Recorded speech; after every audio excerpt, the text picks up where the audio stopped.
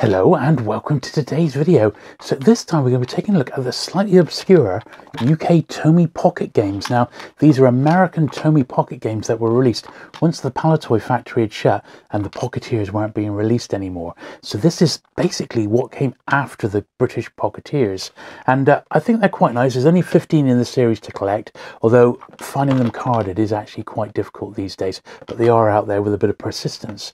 So anyway, that is what we're going to be having a look at today. So sit back, relax, and let's get to it. Okay then, so we start off with what they call the Sports Series.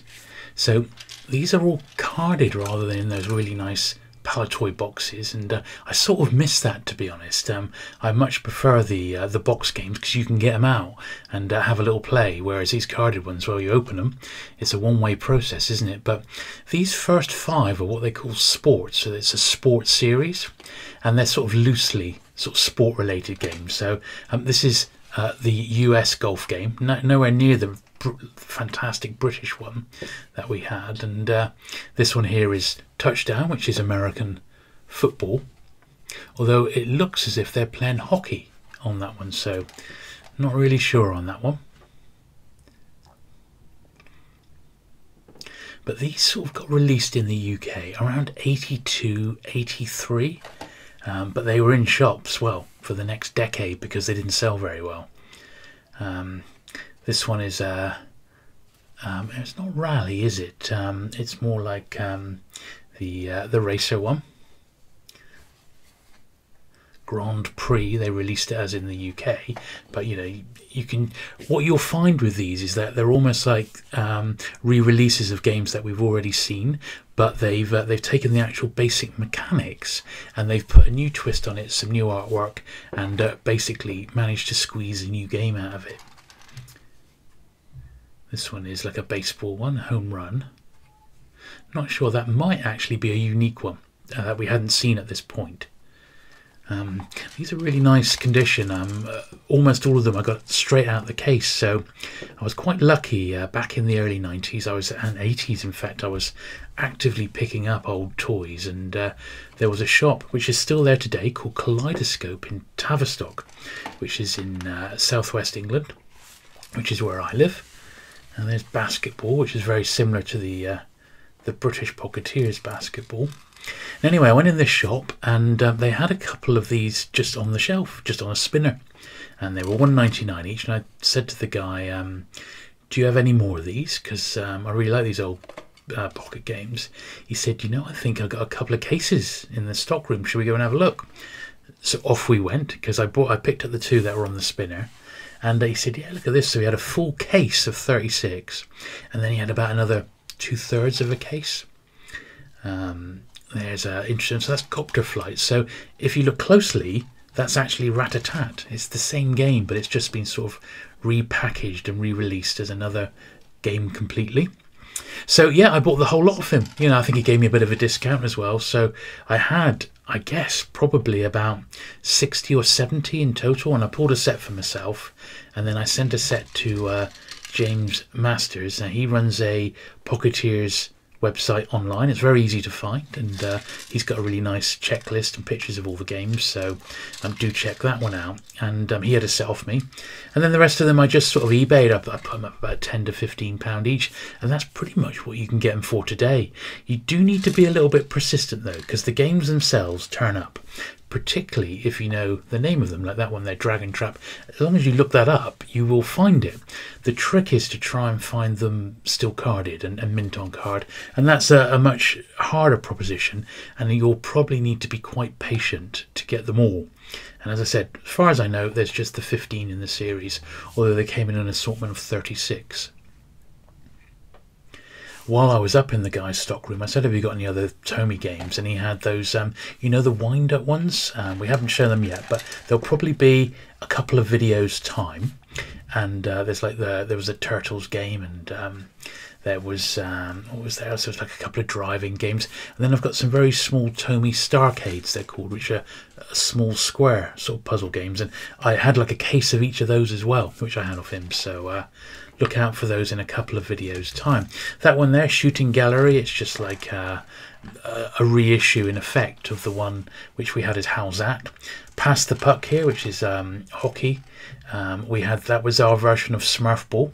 So that's come out as a puzzle game, yet clearly it's a sports title. It's weird, isn't it? Not a lot of attention has gone into these, but c'est la vie. So that's that little batch of 5 games. I do like Dragon Trap. I really like the graphics on that one.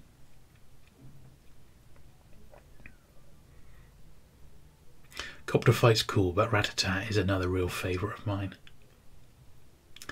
Next we've got Catch a Caterpillar. Well, that's the British version of that, of course, was Splashdown, wasn't it? And they've just reused the same tooling, as it were.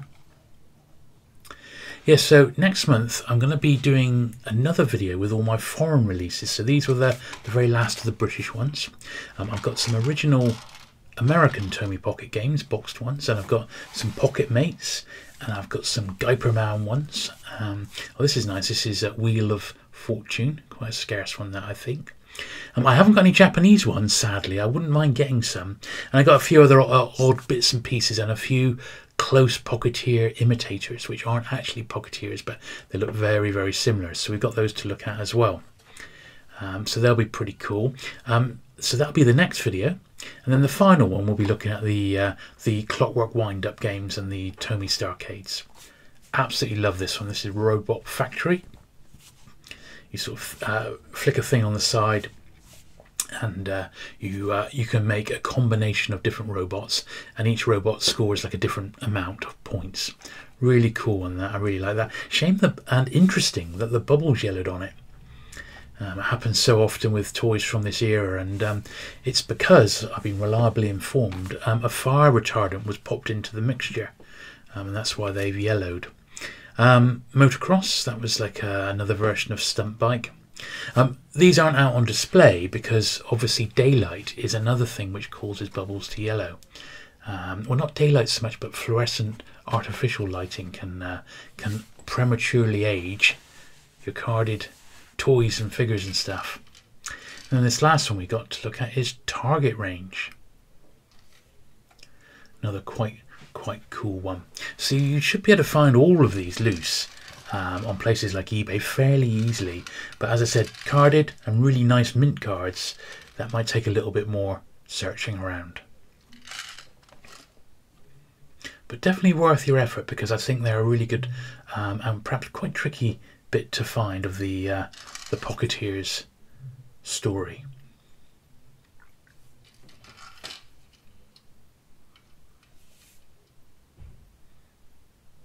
There's that final 5.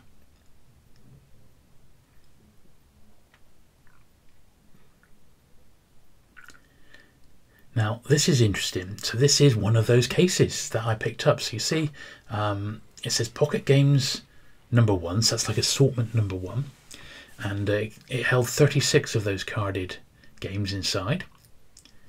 And then on the label there, it'll have the address for Kaleidoscope in Tavistock, made in Thailand.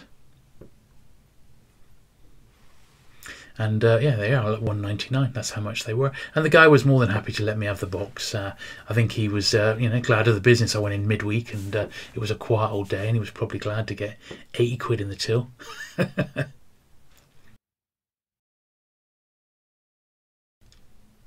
So anyway, there they all are, the full set of 15. So I do hope you enjoyed looking through those ones. If you have, do please give the video a thumbs up, and do please consider subscribing for regular vintage Pocketeers action. And I shall very much look forward to seeing you again very soon. Bye.